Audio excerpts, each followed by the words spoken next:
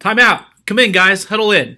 We need to have a little chat because I've noticed we've stopped working like a team. We've been trying some things that you've said you need and want to keep going through this time that we've had to spend physically apart, but it's clearly stopped working for some reason. I've been sharing and discussing game plans through video session with you every week, which seemed to go for a while, but as you can see, the video sessions clearly have become empty. It's been 7 weeks now since our weekly team meetings have had more than one team member attend.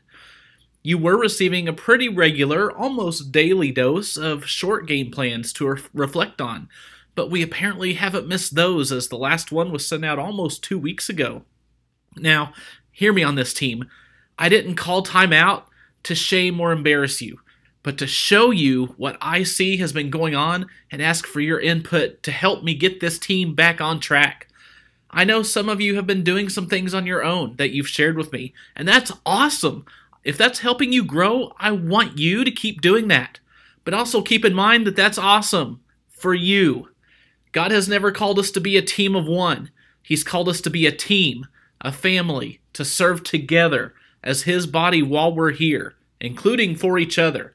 And remember, this is a quality you all wanted to be known for, and this group to be known for through the name and logo you designed.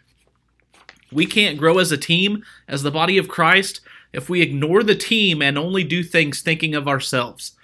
I also know that there are a couple of you that have expressed that you're missing hearing from each other, having those interactions with each other, that you're kind of feeling out there alone. In sports and jobs and everything else, when teams lose sight of the team and the goal, the team loses and falls apart.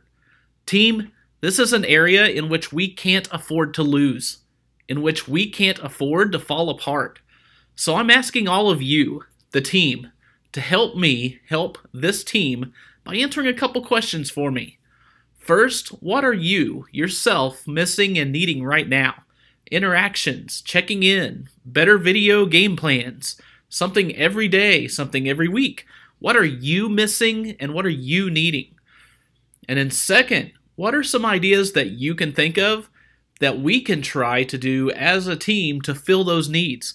Maybe you don't have a super specific item list, but even generically, any ideas you have, ideas you've heard or seen others do that you think we should try that can help us get there. As you work through these questions, especially if this has challenged you, keep God's word in mind. The eye cannot say to the hand, I don't need you, and the head cannot say to the feet, I don't need you. Now you are the body of Christ, and each one of you is a part of it. Carry each other's burdens, and in this way you will fulfill the law of Christ.